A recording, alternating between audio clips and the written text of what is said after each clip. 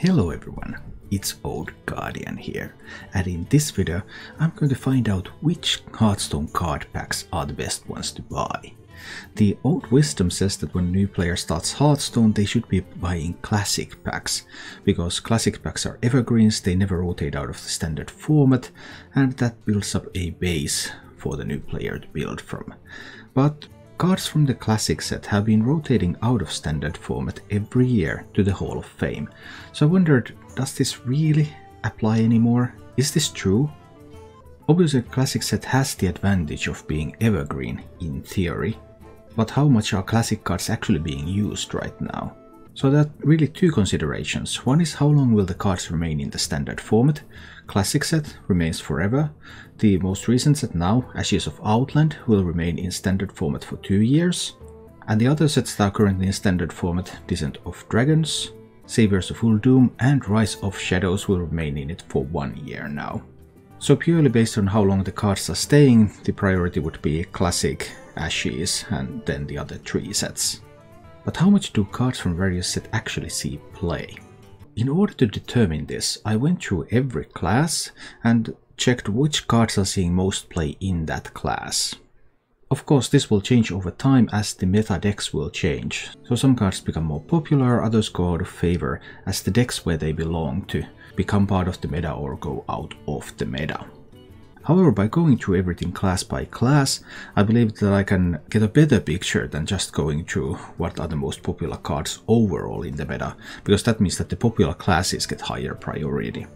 And this also helps you if you want to play a specific class, then looking into, okay, so what sort of expansions are cards that this class is currently using coming from. So in this video, we'll take a brief look at all of the 10 classes, where are the cards that they use coming from, and then where are overall cards that are being used coming from, and therefore which packs you should buy.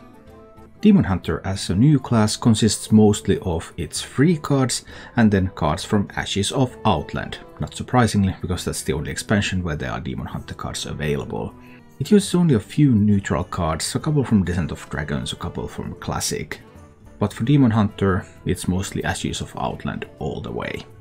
For Druid the spread is more even. It's using some cards from every expansion, and while Ashes of Outland is clearly the expansion where Druid uses the most cards, it still uses something from everywhere. Hunter, on the other hand, makes use of some Ashes of Outland cards, but Hunter still uses a lot of cards from Descent of Dragons. So for Hunter enthusiasts, Descent of Dragons is an expansion where you're going to get a lot of cards for your class. For Mage, it's clearly reflected that Mage decks are mostly Highlander decks, so Mage uses a very large number of legendary cards, and those legendary cards come from many expansions. Obviously, Saviors of Outland for Zephrys the Great and Descent of Dragons for Dragon Queen Alexstrasza are important part of the Mage toolkit. But Mage requires a very wide set of cards from several expansions. The main exception to this would be Spell Mage, which uses largely cards from Ashes of Outland.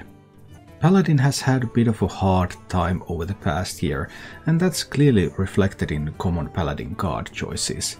As a matter of fact, Paladin is currently using all of the cards that it got from Ashes of Outland, which makes Ashes of Outland by far the most used expansion for Paladin cards.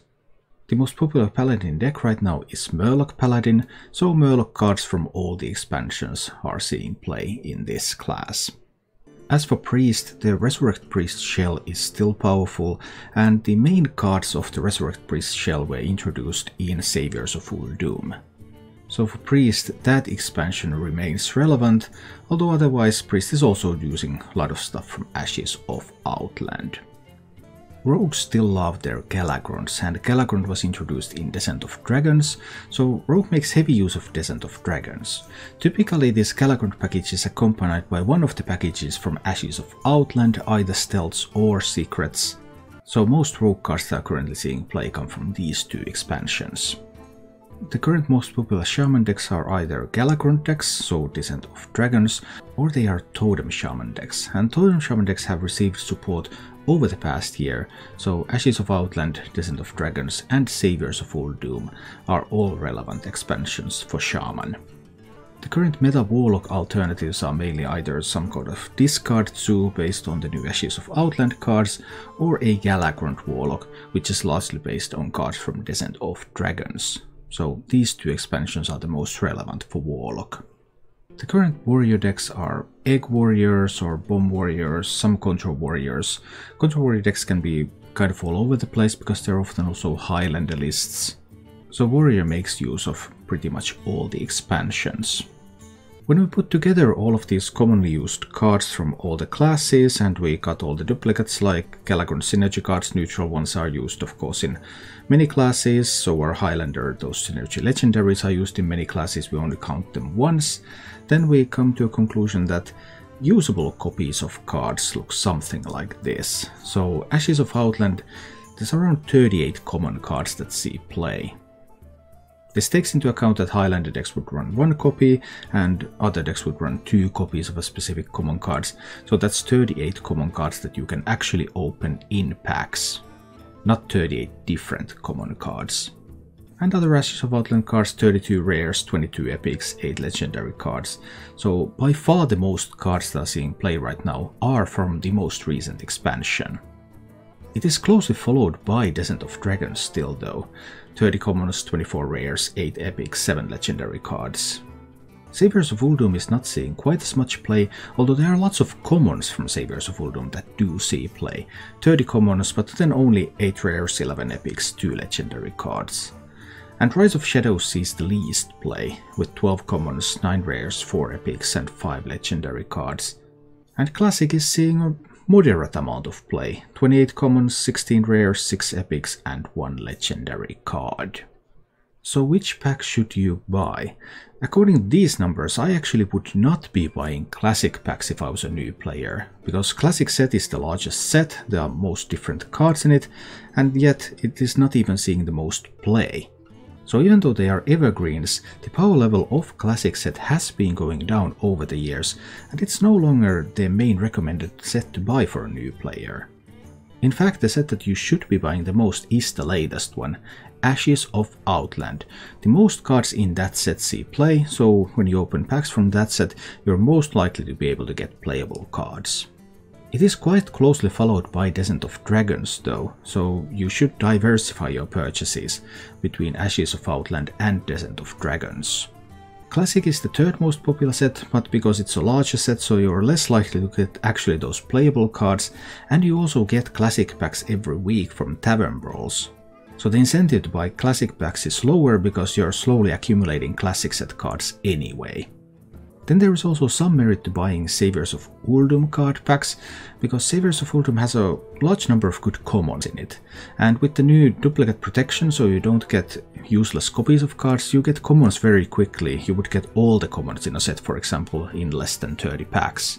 So buying some Saviors of Uldum packs to get some of those commons so that you don't have to craft them could also be a good idea.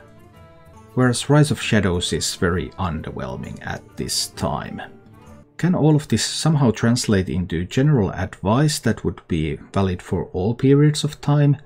Not completely, because of course the meta changes and situations change, but overall the latest expansions are typically quite good because Blizzard wants you to buy packs from those. So buying packs from the latest expansion would now be my main recommendation. Other than that, you need to take a look at, okay, which expansions were more powerful than others and have stood the test of time better, and then decide whether you want to buy some packs from those as well. And I would generally avoid Classic packs, because Classic packs come by anyway from Tavern Brawls, from various rewards, and Classic set just isn't as popular as it used to be. Thank you for watching. If you enjoyed the show, please click the like button and subscribe to my channel for more.